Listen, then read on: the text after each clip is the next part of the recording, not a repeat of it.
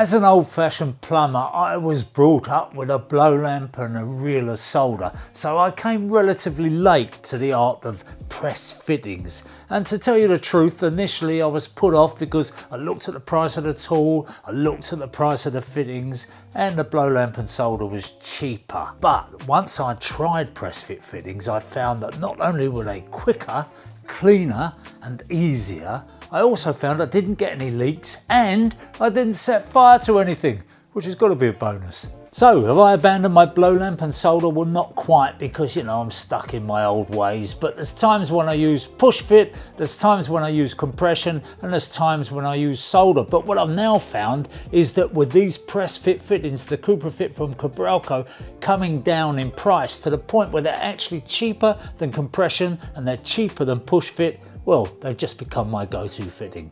So let's be honest, press fit does require some upfront investment, not least because of the tool and the heads, but because more and more people are using it, competition is beginning to kick in and the price is coming down. And a perfect example of this is the Z-Press tool from Zupper. Now this is a competitively priced tool and it works on bathroom fittings, boiler rooms and underfloor heating, to name but a few. And it takes only seconds to make a leak-free connection. Guaranteed. Now a lot of people use press fit just for copper, but I really like it because you can switch between copper and underfloor plastic. So for my kind of jobs where I'm doing quite a lot of underfloor heating, it's ideal. This is a cordless tool and it comes with 2 batteries and a charger in the kit. Nice and compact, nice and lightweight, and importantly it's designed to release when the fitting is pressed to the correct amount. So if it doesn't release, that means it's not pressed. It's a professional tool used by engineers. Now this kit comes with 3 different size heads, the 15mm, the 22mm and the 28mm. So I'll just show you with the 22mm how easy it is to set up. Swapping the heads over is just a simple matter of releasing the pin, popping the head in, either way round, it doesn't matter, pushing the pin back, turning it round till it clicks, and that is now ready to go. So let's just go through the stages for those of you who are not familiar with press fit.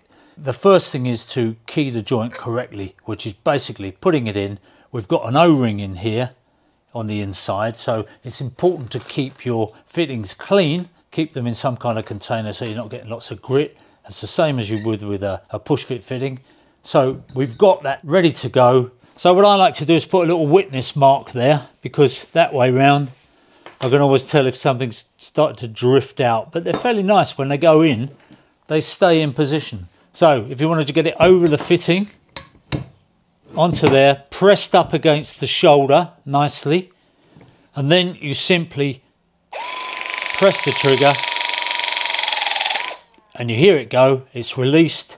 When it's released, you can undo the jaws, and that is your fitting made, absolutely perfectly and secure. Now the interesting thing about press fit as opposed to push fit is that it locks the orientation of the fitting, so that's great because it means they're not swiveling around all over the place. I really like that. And if I'm pre-assembling fittings, all I do is simply put a mark on there so I can line them all up if you've got the orientation of a T or something like that. So what you'll find is that these are M profile fittings and an M profile jaw. That's important that you match them up and you get the right ones. But if you buy the tool and you stick to Cooper Fit, you'll be absolutely fine.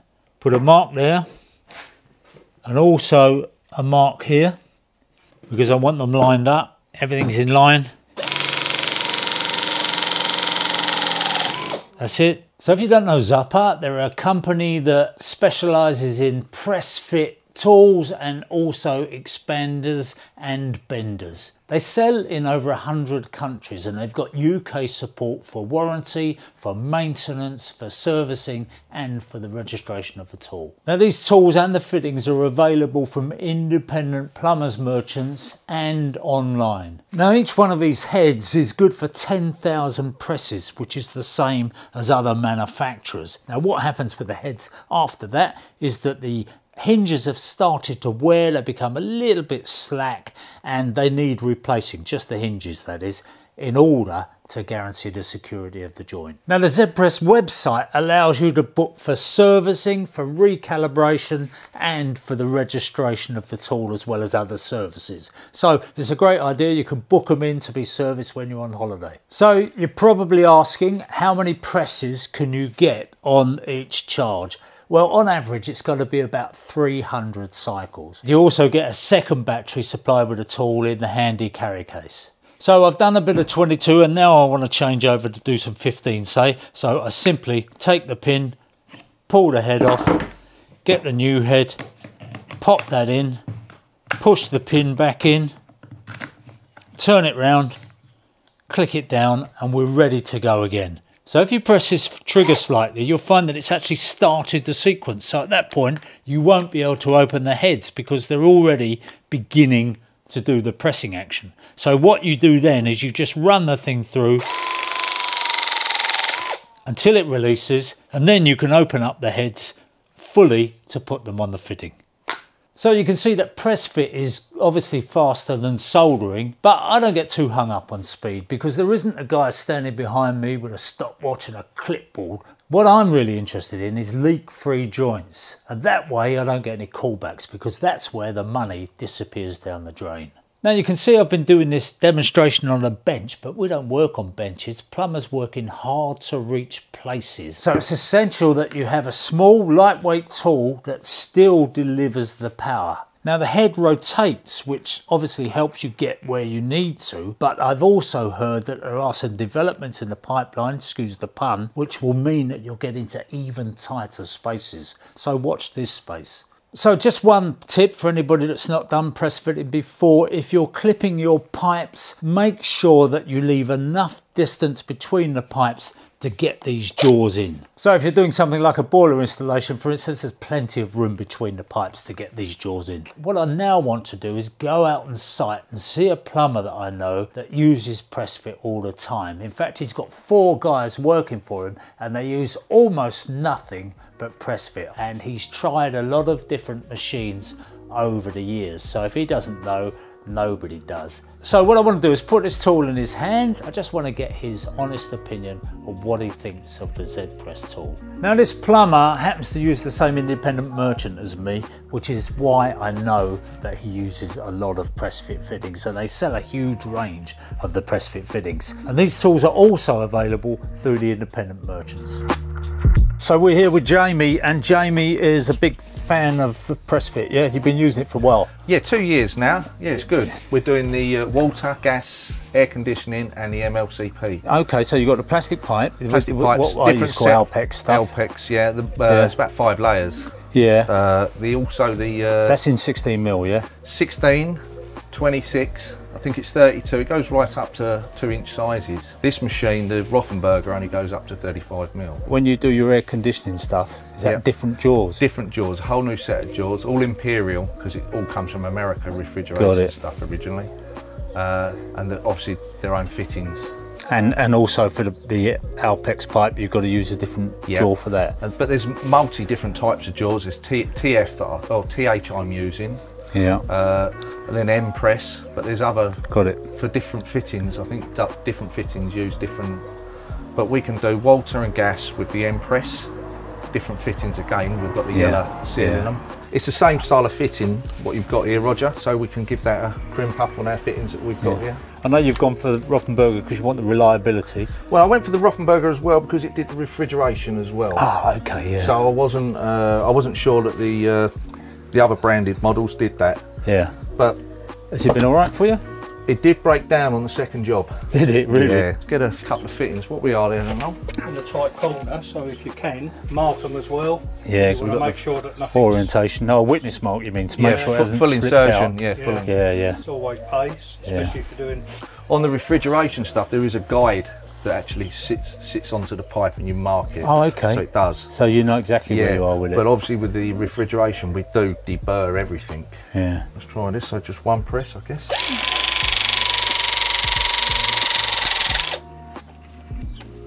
Little snap of that green lined up.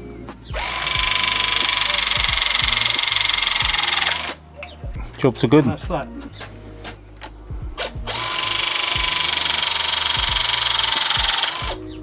does seem less bulkier. It seems slightly lighter, is it? Yeah, sort of a different balance. Yeah. Some of the price of this stuff is coming down now. Yeah, it's equivalent to like a press fit. Push fit. Yeah, absolutely. Yeah, JG and all that, yeah. And I think you've got a bit more durability. Oh yeah, it looks better, doesn't it? Yeah, we have to obviously use compression fittings when we're going into different valves and fittings. Yeah, you've got adapters. Yeah. Well, we used to call them copper to irons, but... That's right, yeah.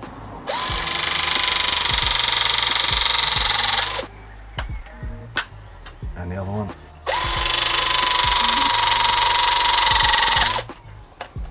So what about service on this? I know Rothenberger's got... Yeah, well, they've got their own UK service agents.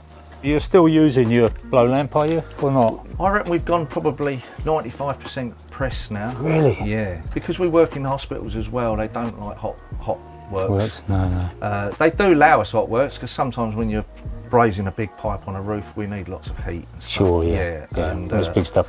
You set the blooming smoke alarms off, don't you? Yeah, they do disable them, but they're quite happy now when we turn up with the press and they go, oh, it's nice, no hot works. Far away.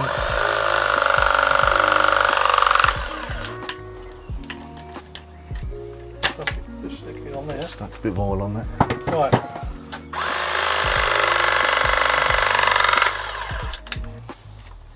Feels like it crimps as good as the... Yeah. No real difference. No.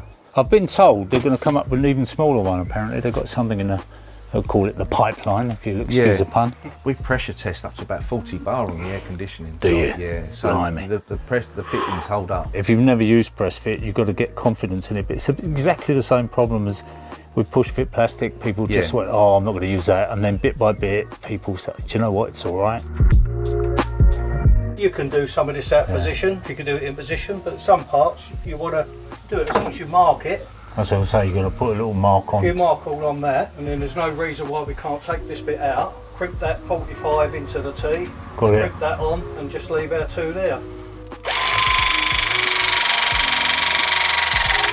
I'll tell you what I do like about this is that it locks in. You're not, like if you use push fit, when you go to put the pipe slice on, it's spinning, isn't it, on you, and you're just trying to put some grips on it so it's quite nice. So the job you did this morning? It was a combi boiler, but we retrofitted some underfloor heating on it.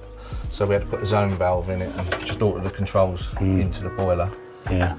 Put some extra stats in, but they're happy with it. Yeah. I'm Phil from PJR Boilers, Plumbing and Heating. Today we're doing an underfloor heating system with connecting the flow and returns up. Going to be using press fit today. Not heard of this make before. It looks nice. It's quite compact. Easily be able to slip that in between pipes, quite closely clipped together. I like the fact that it's got this little groove here. You can pop your fitting inside there and obviously you're never going to miss the spot. Also got how many times you've used it as well, which is good because I'm assuming that these pincers have got a lifespan on them. Let's give it a go. Yeah, very good. I'm impressed. Can I keep it? You can have it at a discount.